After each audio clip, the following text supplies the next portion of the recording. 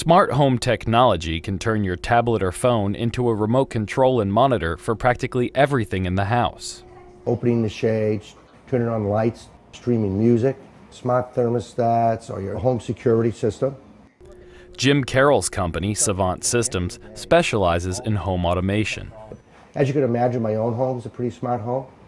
His home can alert him to unusual events, like a flooded basement or an unexpected person coming to the door. When my teenage girls come home from school, if it's outside of the parameters that I would normally expect them to come home, meaning it's before 3 o'clock Monday through Friday, from September to May, I'll get a text saying Shannon's home from school. I could look at my cameras and see if she came home alone, to understand why are you home at 1 o'clock on a school day. You leave the house in good shape? Yeah, of course. Even the kitchen sink can be connected to the internet and controlled with a tap on your screen, anytime, anywhere.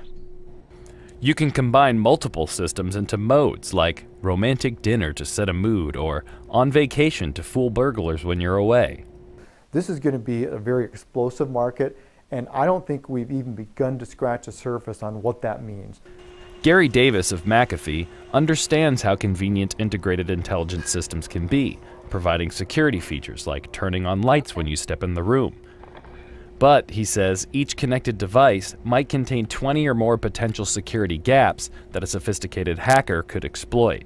Hacking into a Wi-Fi is one of the simplest hacks you can do. If I had to choose a single system that I think would be the most at risk, would probably be the home monitoring system. Both your baby monitors as well as home monitors.